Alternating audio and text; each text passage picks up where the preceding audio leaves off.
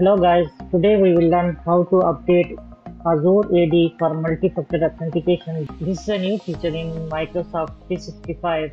You should have multi-factor authentication enabled on first login. Otherwise, you will not be able to open your account. How you will update multi-factor authentication for all the users in bulk.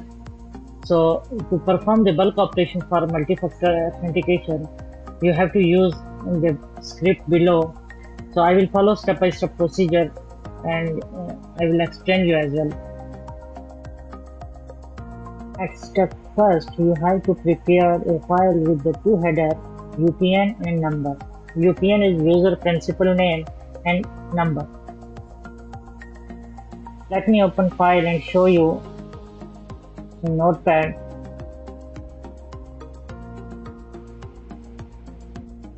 You can add multiple email IDs and number as well. So it will take from this file and update one by one. Now we will open PowerShell as an administrator. Now we are at step 3. Okay, let us copy first command and paste in the terminal. Let me show you in Azure Active Directory. For test user, authentication field is empty.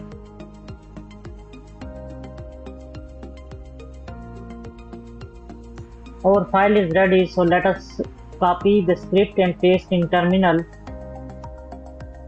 But before that, you have to change the path for the file. Where you have placed the file, you have to replace the path.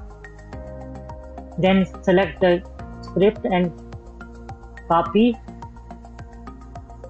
and paste in the terminal. So it will update the phone field in Azure Active Directory.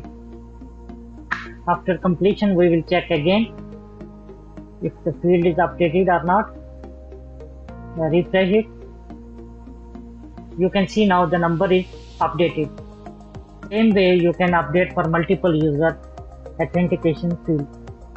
That's it for today's video. We'll see you in next video.